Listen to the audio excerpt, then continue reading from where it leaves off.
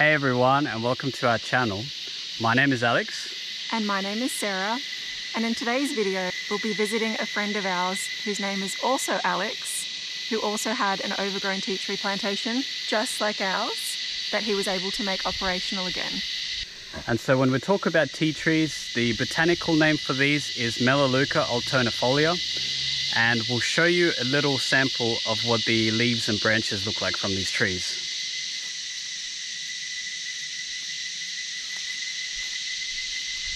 And so here we have it, some leaves and a small branch from our tea trees. And if you just give that a sniff.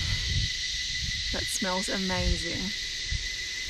With these things, I really wish the technology evolved to the point where we could share these smells with you through the camera, but if you've ever smelled tea tree, this smells exactly like that.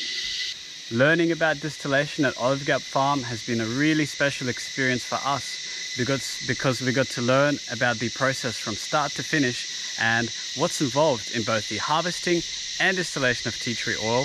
And this gave us really valuable knowledge that we'll be able to use for our plantation.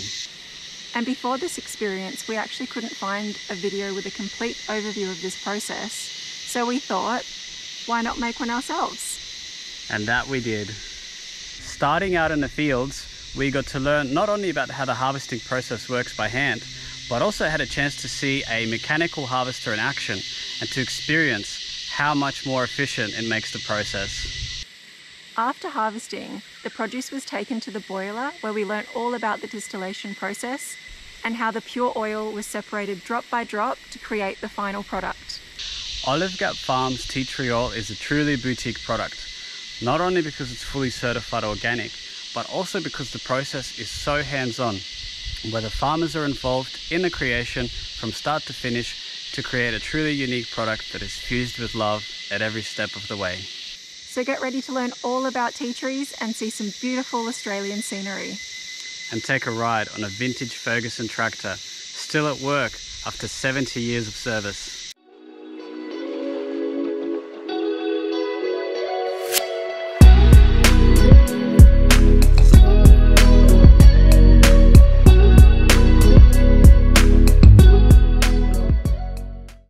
G'day guys, today we're at Olive Gap Farm with Alex, and Alex has a really cool day ahead of us to check out how this all operates. So do you want to tell us a bit about what we'll cover in this video?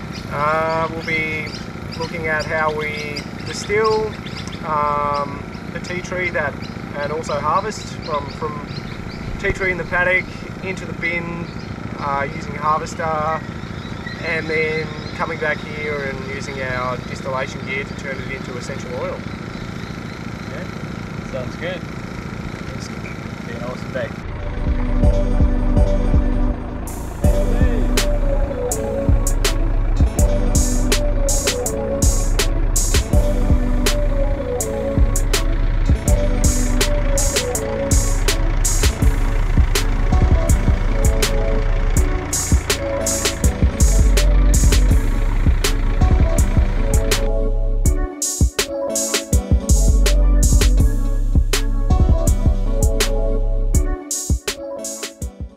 So in this case, for our hand harvesting, the first step is using this brush cutter with the circular saw attachment on the bottom. There's heaps of ways to do this, but we're just using this to cut them at the level of the ground, and then we'll go around and pick them up and carry them over on our shoulder to the distillation bin.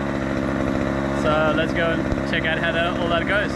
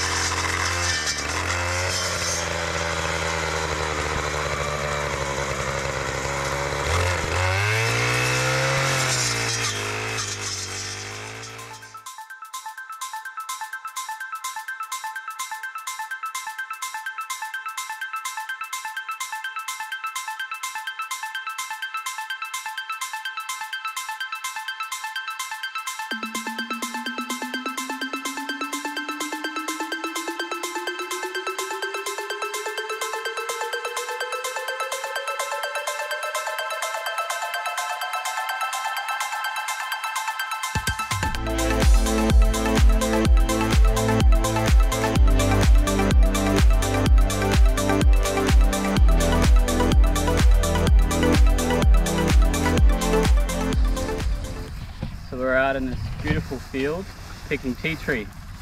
So I thought we'd do a close-up video of what the process looks like.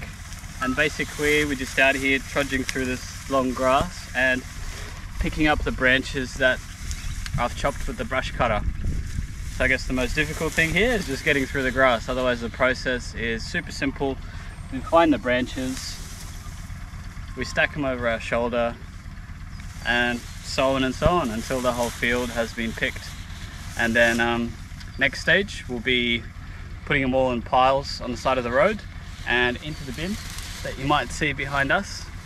And then somebody will be in the bin compacting it all down, stomping around, jumping on the material so that it gets nice and compact. And then off we go to the big steam generator where the fire will be going, and we'll boil it all.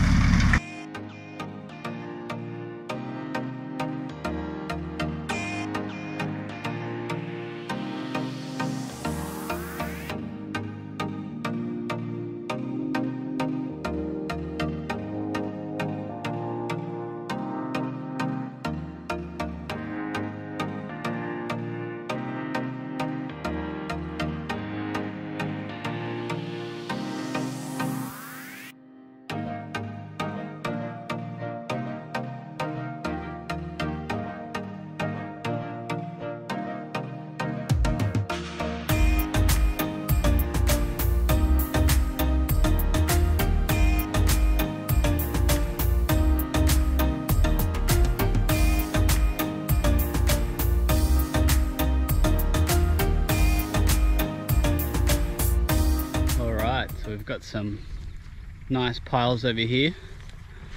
These ones do have the thick trunks that we've cut down, so they might require a bit more processing before we can cook these. But otherwise, that's really all there is to the hand harvesting process. We've got these piles here, and the stuff with thin branches like so, we just throw straight into the harvesting, straight into the distillation bin, and off we go. So we'll get onto that part next. Big day out here harvesting, but thank God it's cloudy. The hardest part about this is number one, the long grass, and number two, if you come out in the peak heat of the day, that will also make it super difficult for you. So waking up early in the morning, doing this stuff in the morning, and maybe having some cows or alpacas or sheep or something like that to eat the grass would really just make this process a breeze.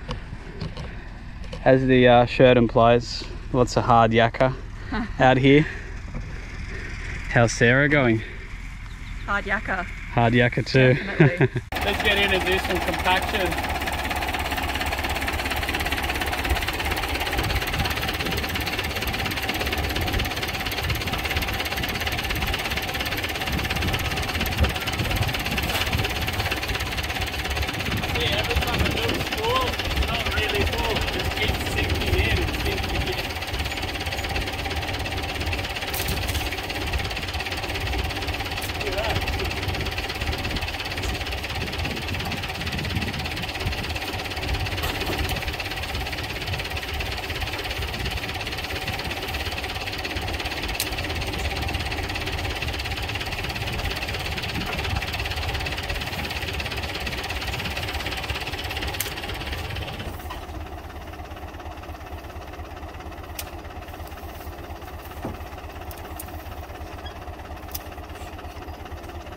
Like it's empty again. Yeah, that's it really.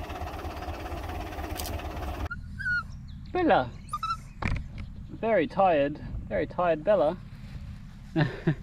Hey Rufus. Says, I don't want to harvest. Are you having fun? Are you having fun, Rufus? Oh ho ho, best day ever. Rufus! Rufus!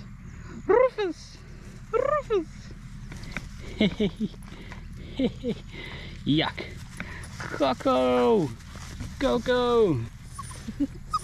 Oh, I'm so tired. She doesn't want to do the harvesting today, or ever, she says. And Coco and Rufus have been trying to make friends with the cows. Oh, no way. Well, not friends, barking at, but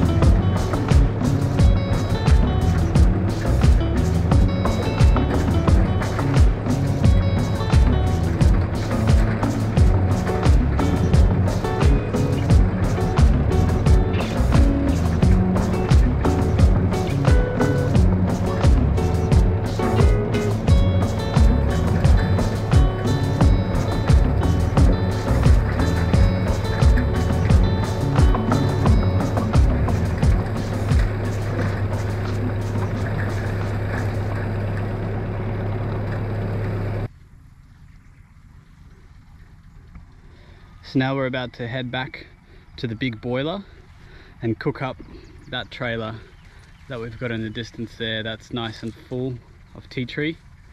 So it's an interesting scenario here, because we've got a hybrid approach of harvesting with a machine what's easily harvestable, something that's densely populated. So this paddock of tea tree has a good thickness of growth, and this can be harvested with the machine, whereas the stuff that's dispersed throughout the field like so, that does need to be done by hand. So that's lucky for us that we get to make a video including the details about how to do each method. All right, so let's head on down to where we've got the fire going and cook this tea tree up. Let's cook it. Let's go. So we've got the equipment all set up and the distillation's already begun. So everything kind of begins at the dam, where we've got a pump circulating the water from the dam through the radiator coil, and the warm water comes back into the dam. So it does require a pump to be running pretty much all the time for this one, which if we have smaller scale equipment, it won't require a pump, because we'll just use a big tank to run hot water from the coil through, and one tank should last us one cook, and then it cools down overnight.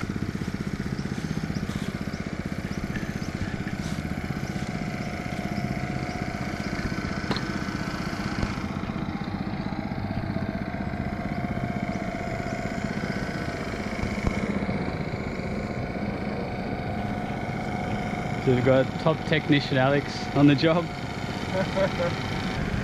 This tank here, what was that called again? So it's like a header tank, they call that. So that just sets the level of the water. The header tank. In there's a float valve. Yep. That sets the level in here. And then this is the pipe that connects those two. That's just an overflow, so if it gets... that sort of comes back in as a venting system.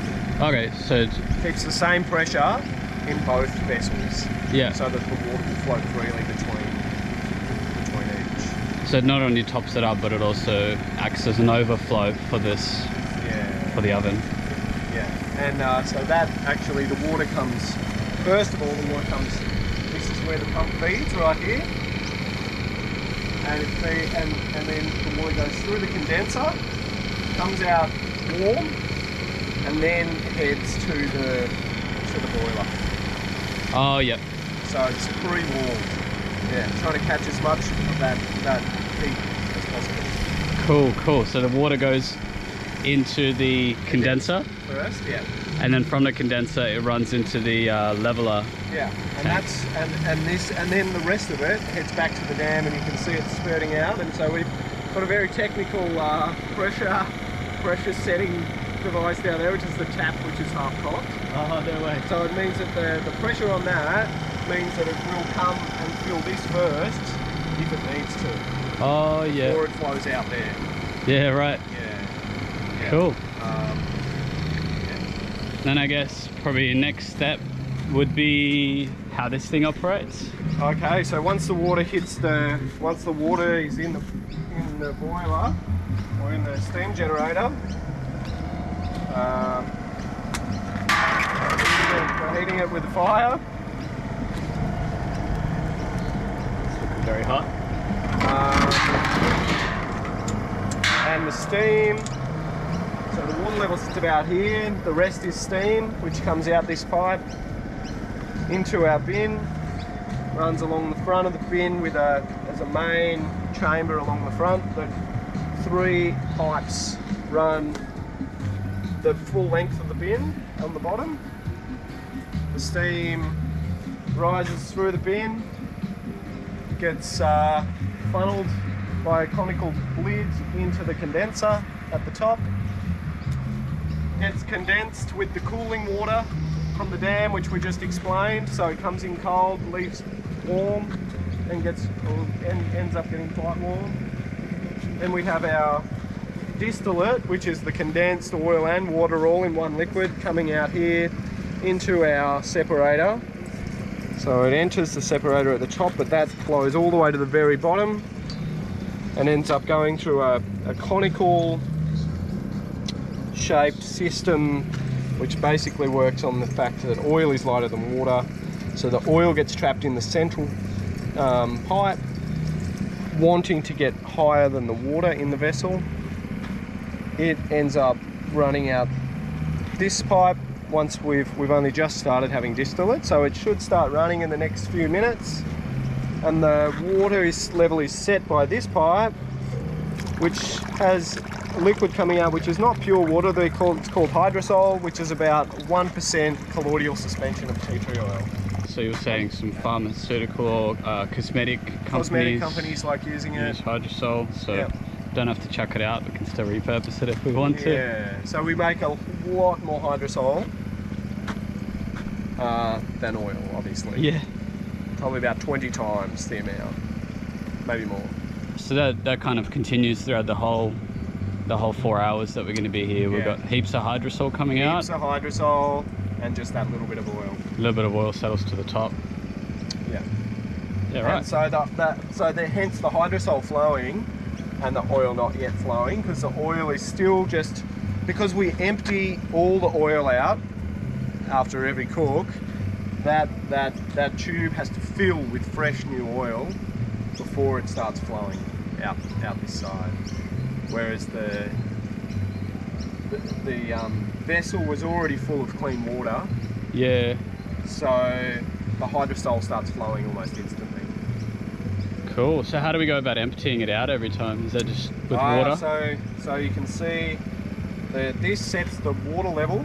Yeah. Oil wants to float on water, so it's as simple as stopping the flow of the hydrosol out this end, raising the water level until you push all the oil out of your separator, and then and eventually, if you kept holding it, you'd just end up with hydrosol with your hydrosol coming out as well. So you just have to hit that point where sometimes you just get a few drops of hydrosol into the last final bottle that you're filling up. Yeah. And then you separate that out when you're decanting it.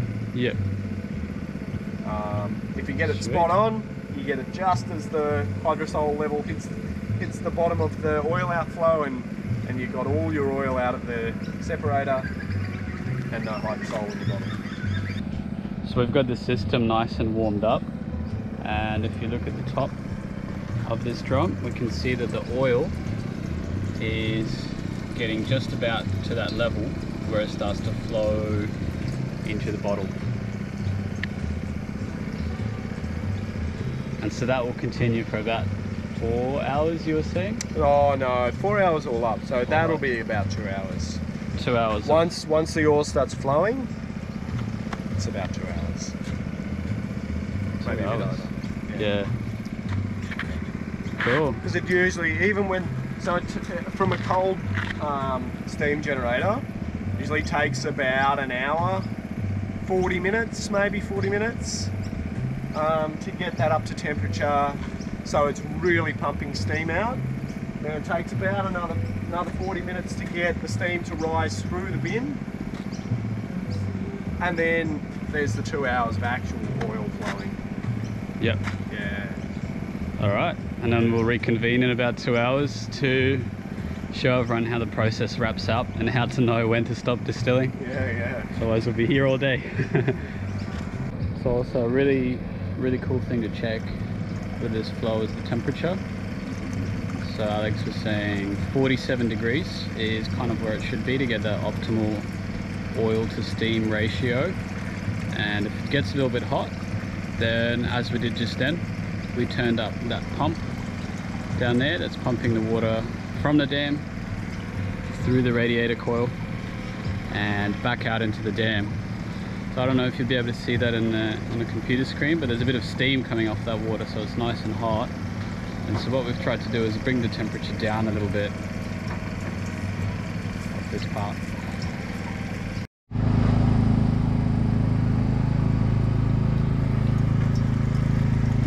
So every now and then a bit of oil gets away when we get a big splash going down this funnel.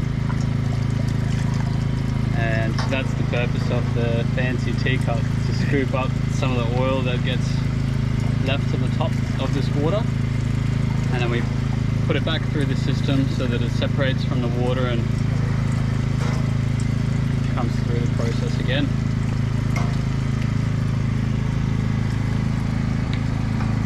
And so the other thing we've been doing is checking the temperature along the way. If we notice that if the flow of oil stops, then we need to increase the heat, which in this case we turned the pump down so the water cools the system slower, and then the temperature would go up that way. Or just simply putting some more wood in the fire gets the system cranking again.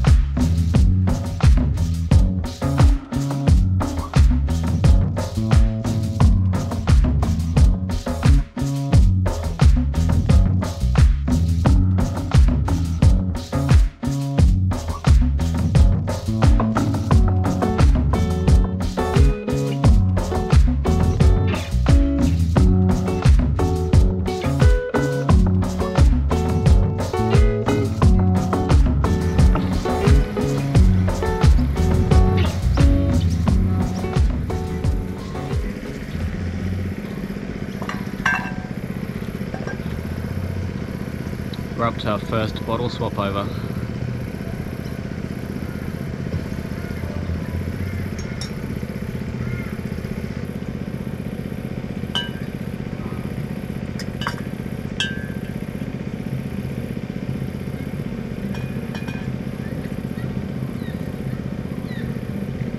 That's what the decantation's for. So next time anyone goes to the shops to get a bit of tea tree oil, I guess this is where it all comes from. This is where the process begins. Probably for a much bigger setup. All the mainstream stuff. All the conventional stuff is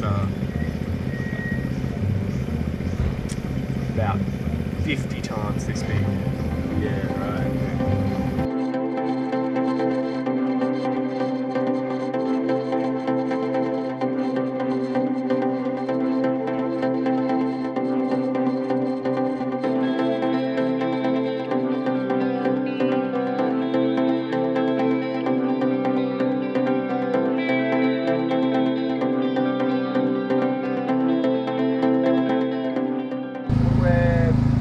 Pretty close to finishing.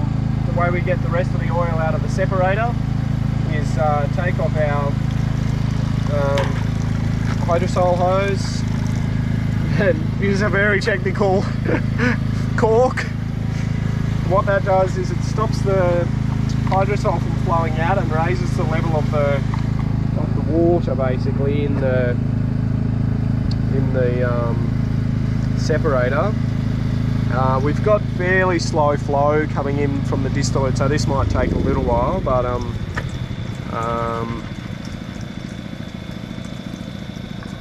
as the water rises, you'll see that the oil will start flowing again as it comes out of the tube.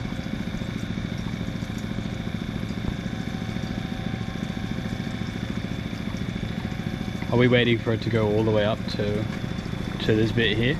So it's just below there. Oh, okay. Yeah, that's about the level that we want, because so that means that the water, so this is the water level at the moment. The water has, but it's funny because you'll see quite a lot of oil comes out, so there must be oil that sits lower in the tube than the water level a little bit.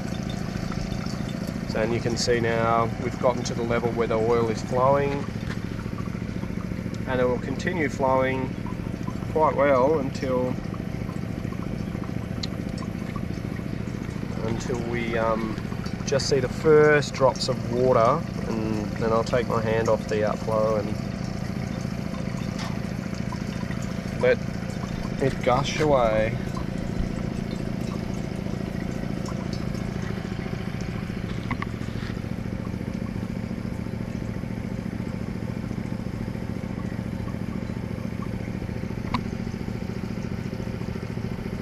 And this just prepares it for the next batch, so there's no old oil left? Yeah, and it is the oil that gives us a true, you know, quantity of oil that has come from this particular bin. Awesome. So it helps with our record keeping too, because we keep track of every time where the bin comes from, what block it's been harvested in, and so this is the oil from this bin. Yeah. Means that it takes a little while for the next lot to start flowing, but it's all the oil from that bin, that one. So Yeah.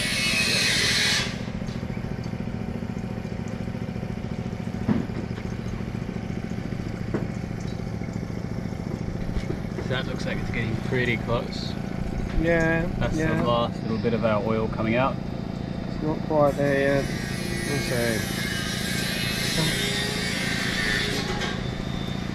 Still oil. That's pretty cool. It's topping up the bottle a little bit. Yeah.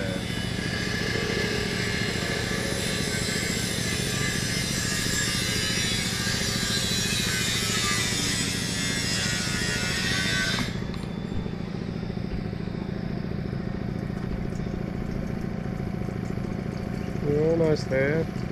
It's still oil though. Let's see where the level gets to until before the first drop of water. And you'll see the water because it just sinks, obviously. It looks quite amazing through the oil. It's heavier, it stays in a droplet of water. It looks like rain, I suppose, or something. It looks like bubbles floating down. I'll make sure I get that then.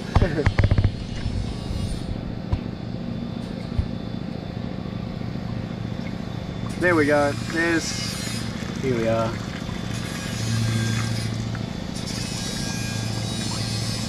A little bit of water we ended up with in the bottom. That will, once we let that sit for a day or two, the water will all settle completely to the bottom, and then we can decant the oil off the top. So I've just disconnected the steam hose off the bin, unlocking the lid, and we'll raise the lid up with our winch.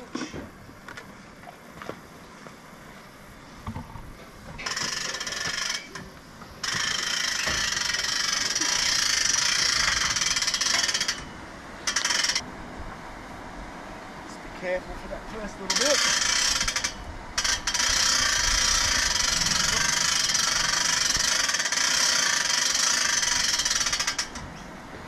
I wish we could have the smells in the video too, 'cause it smells pretty nice. Yeah, indeed.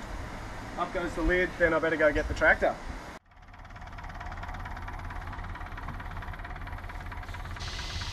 And for anybody wondering about how much oil can be produced per cook, here we have a distillation bin that is approximately 3.5 cubic meters in volume, and we can get between anywhere from 8 to 12 kilograms of oil per cook depending on the yield.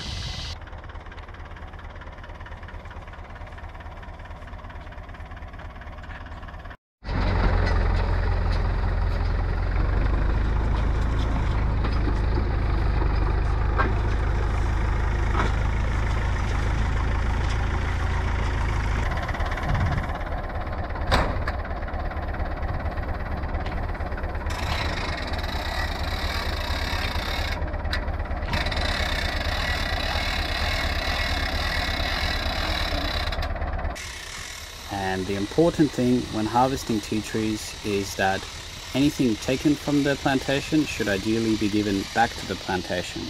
And so in this video you can see the exhausted biomass being deposited back in the field where it'll be used as fertilizer.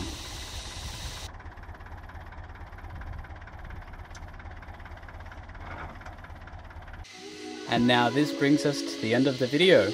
We hope you enjoyed learning all about the distillation and harvesting of tea trees, and if you'd like to learn more about Olive Gap Farm and their produce, you can click the link on the screen now, but you can also find it in the video description. And as always, thanks for watching. If you enjoyed the content, don't forget to like, comment or subscribe to our channel to see what we learn on our journey next.